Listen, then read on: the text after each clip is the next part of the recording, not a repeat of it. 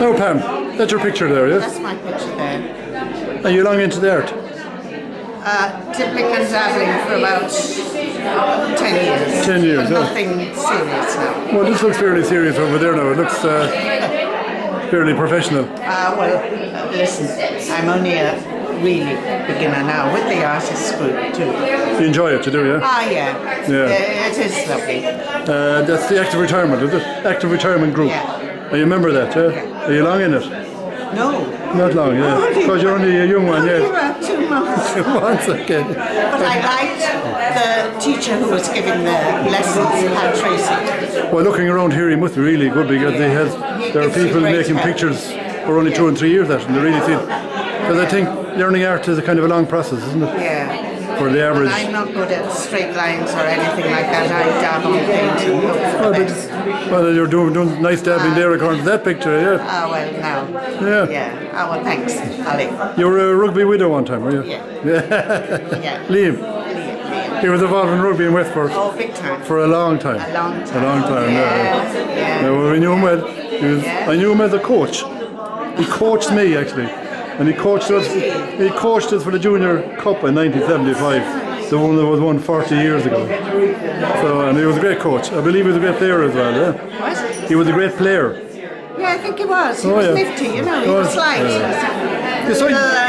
Scrum half. Yeah. And Stephen and himself, 2 brothers, they were really good. I'm told they're really good. I played with Stephen. I think Stephen was older than Liam, was he? Yeah, he was. Because I think Stephen played longer, didn't he? He did, yeah. Actually, 2 of them gave great service to that club, didn't they? Absolutely, yeah. Like Stephen has stuck with his all his life, you know. Yeah, Stephen has been really good now. Well, did you get involved in the rugby now? Would you go off for matches or trips or anything like that, yeah? not really, no. You know, those times I had a big family, you know, I wasn't for going, no. I would go down a few times, but you know, those times were what? 60s, late 60s, 70s. You know, it wasn't easy to be getting up and going. Yeah. And you're from England? That's right. And where did you meet Liam? Down in Kerry. Down in Kerry? My sister-in-law's, my great friend from nursing married Liam's brother, Colin. Oh, okay, so you had connection. Had a connection. Okay, that was nice, yeah. And then you came to Westport after that, yeah? You like Westport? Love it.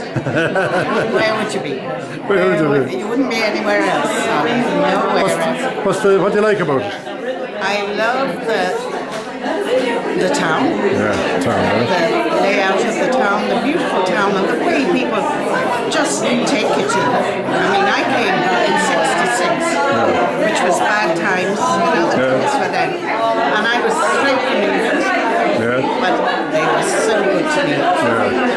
You must have, were you able to drink a glass of wine that time, were you? What? Were you able to drink a glass of wine that time? No. And you still got... Into the Clue Bay we went. Into the Clue Bay? That was the only place. And was the rugby club there that time, or that's where the rugby guys went at the time, yeah. And who else was involved in the rugby that time? Who was there? There was the Devers. Yeah. There was the Walshes. Paddy Hoban as well. Paddy Hoban, Dave McEwen, they're all coming back, all those names. My God, Flooding back, yeah. So they were good old days. They were good old days for the men. Well, now I saw some of the women having a good time too. Well, I'm sure I had a good time too, but I don't remember either. I was pregnant or sick or something, but anyway, I was never out that much. Well, that was the role of the woman that time. Yeah. You got liberated since? I got liberated then.